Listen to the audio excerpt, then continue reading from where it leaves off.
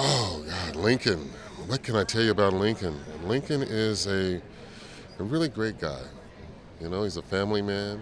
He's trying to make ends meet with his family, and he befriends Tobey Maguire's Jeff, and they're great friends. They play basketball together, and he's just the beneficiary of all of Jeff's angst.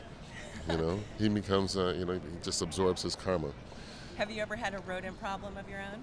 A rodent problem of my Yes. own? None that I've created, no. Are you going to be dressing up for Halloween tomorrow? Am I going to be dressing up for Halloween? No, I don't No. do Halloween. What attracted you to this role? You know, it was a role that I've never played before.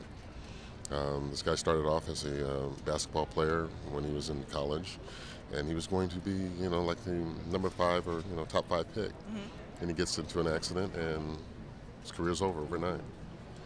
And he befriends Jeff, as I said before, and he starts doing these great things for him.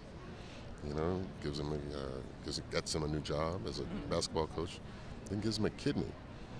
Now, to him, Jeff is a saint. Right. But to Jeff's other set of friends, whom he never, whom Lincoln never meets, all think he's like, a dog, a beast, and they just had enough of him.